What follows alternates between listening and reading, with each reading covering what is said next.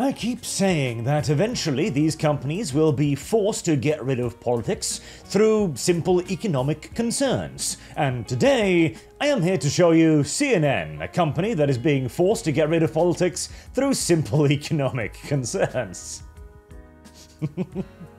As ever, Arch is right. And as ever, Arch has said that this is going to take a very, very long time, as these companies are ginormous. And okay, here's one of the interesting things as well. This is something that a lot of people don't necessarily know, but is very common within major industries. A lot of these companies, Kotaku, Eurogamer, CNN potentially eventually, many of these companies actually run at enormous deficits. Corporations can run at massive losses for years and years and years and years and years and years, and survive through loans, through credit, through buyouts, etc., etc. And this is what has happened to a lot of the mainstream gaming publications, but I'm wandering a bit off topic here. CNN quietly disbands race and equality teams as part of layoffs. CNN quietly disbands its race and equality team of reporters as a part of a major restructuring that includes firing 100 staff this week, according to a report. So, the race and equality team, I believe this was established back in 2020, when CNN created a team that were dedicated to talk specifically about race, from a communist perspective, of course, because it's CNN, duh. And this clearly did not manage to create quite the influx in numbers that CNN was looking for, and with the recent Trump debate, I kind of feel as if CNN might be looking at the orange man as the messiah yet again, the savior of ratings. But again, we are wandering somewhat off topic here. So this was clearly a part of CNN's wider attempt to bring their politics into the mainstream and to chase that wider audience that they were reassured was totally out there. We talked about this with The Acolyte for a little while ago, how The Acolyte was in many ways Disney's all-in gamble on the wider, diverse audience, where they accepted all of their premises, they bent the knee in every way they could conceive of, and did everything that the HR department said they should do to appeal to this enormous audience of progressives out there. This phantom audience that they have been desperately trying to replace Star Wars fans with. Well, CNN, like most progressive companies, they too believed that the silent majority was on their side, and if they could just bend over backwards enough, they would eventually show up in the ratings. Well, turns out that wasn't really the case here. Now, I will hasten to point out, by the way, that apparently CNN, that was not the button I wanted just to click on, CNN themselves actually do deny this. A CNN spokesperson has denied that the Associated Press deal would lead to job cuts, as this is the thing here that they are being bought up or combined with the Associated Press, combined probably more correctly. This being done by this lad right here. Now, Mark Thompson has an interesting track record, including this. The BBC was biased against Thatcher, admits Mark Thompson. So, Mark Thompson here, which is the same guy, CNN chairman Mark Thompson, recently announced a restructuring network resulted in layoffs of 100 workers. He has been in media for a very long time, including the BBC during some of its most stormy periods, shall we say, and it is unclear how heavily involved he was in a lot of the BBC's greatest scandals.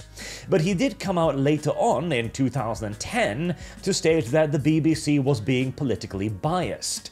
Now, the very fact that he worked for the BBC and did not stop or change this is not exactly a glowing mark in his record. The fact that he then decides to move into CNN also suggests that he probably didn't have too much of a problem with aforementioned bias, but at the same time, I would imagine that he is probably a capitalist first and foremost. And so when he sees a department of like 100 people that are simply not earning their keep, well, he might choose to get rid of that department over simple economical concerns rather than politics. As Again, in defense of the idea of the progressive economy here, right?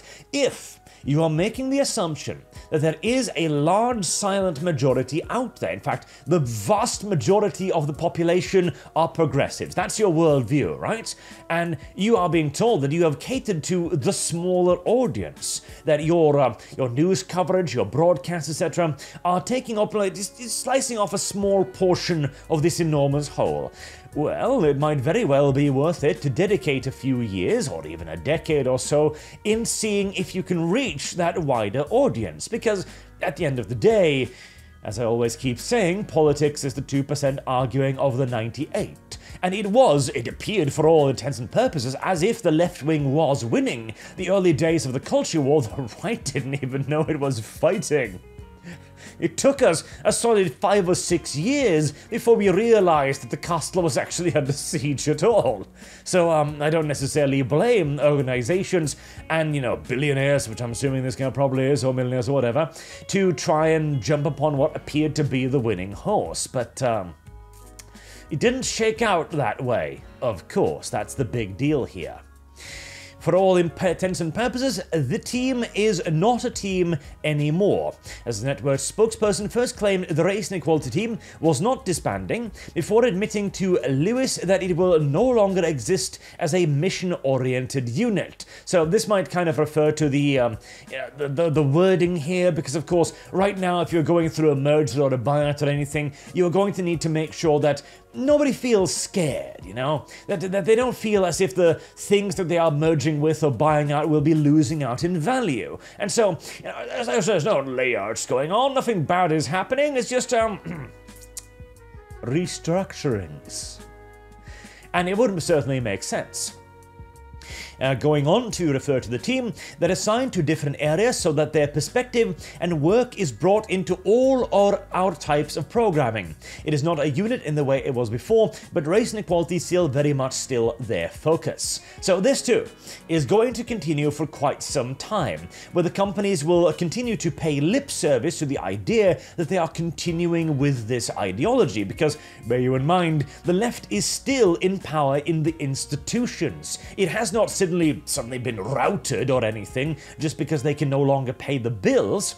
So companies can go, okay, we had a race and equality team, and they were focusing on, this basically, and we've reorganized it now to bring their valuable perspectives to the printing room. Yes, where they operate the printing machinery, giving the printing workers a real taste of what actual socialism is like, as the haughty journalists are brought down to the floor to make ink with the rest of everybody else. And it's going to happen at Disney, it's going to happen at all of these corporations where they will be restructuring. They'll still commit themselves to the idea, hiccup, at least in public, whilst in private they will begin reversing it. In the same way that it took a very long time for the companies to actually reach the point where the idea of creating a race and equality team was palatable. All of this begins in the quiet and in the secret, long before it reaches the ears of the public. Because, of course, they've got to make sure that it's palatable to everyone inside first. You've got to purge the correct people. You've got to stack the deck the correct way. In essence, it's kind of like playing Crusader Kings 3, just way less interesting. Or you've got to bribe the HR lady to make sure that your preferred political perspective is reflected in the new hiring pool, if you get my general drift here. Still, I find this again rather interesting. We now have a company like CNN taking a very clear and absolutely observably real step away from the ideology to which they have been so thoroughly and absolutely devoted. That does not mean that CNN is in any way redeemed. It doesn't even mean that they might ever become redeemable. It is simply another shift in the tides that we should look at and take a little bit of pleasure in. a little bit of schadenfreude satisfaction in the fact that we have managed to shift the cultural currents enough to the point where major corporations are seeing it and beginning to react. So, take this day to give yourself a quick little pat on the back. You've made CNN get rid of their active racism department. If that isn't worth celebrating, I don't know what is. Until next time, I've been Arch. Thank you all very much for watching, and I do hope to see you all again soon. Have a good day.